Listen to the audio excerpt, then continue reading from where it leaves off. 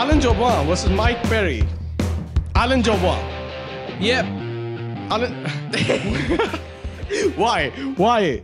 Have you seen the guy?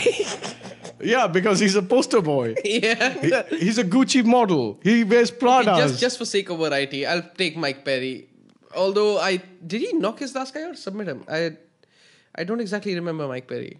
Okay, I don't know Mike Perry. Alan Jaboun, I know because Alan Jaboun is amazing. He's Yep, TKO, right? yeah, he's a great striker. He's an entertaining fighter. Mike Perry, who did he fight last? He fought some guy named Danny Robertson, the UFC 204 card, the Bisping card. Remember, that's where I saw him. I That was see. a good knockout in the third round. He got out.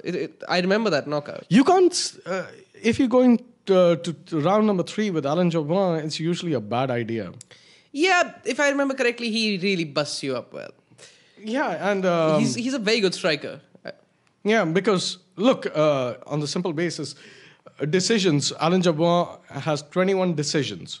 21% of his fights are decisions. So when you take that into effect, he's been in the third round. He's always been fresh in the third round. The only way you beat him is you catch him fast. You catch him fast and furiously, and hope it's not a movie. Yeah, sorry about that. Yeah. So That was a bad joke, but right. that was a horrible joke. I'd say Alan Jaboun might, he's the guy who you would pick.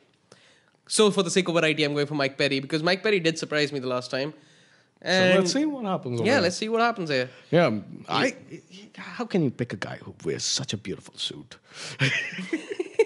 Mike Perry wears a very beautiful suit. No, Alan Jaboun. Alan Jaboun. Oh, well, everybody He's a wears Canadian suits now. guy, man. He's like, Everybody wears suits now. Come on. yeah, there was some interview where he had 2 girlfriends.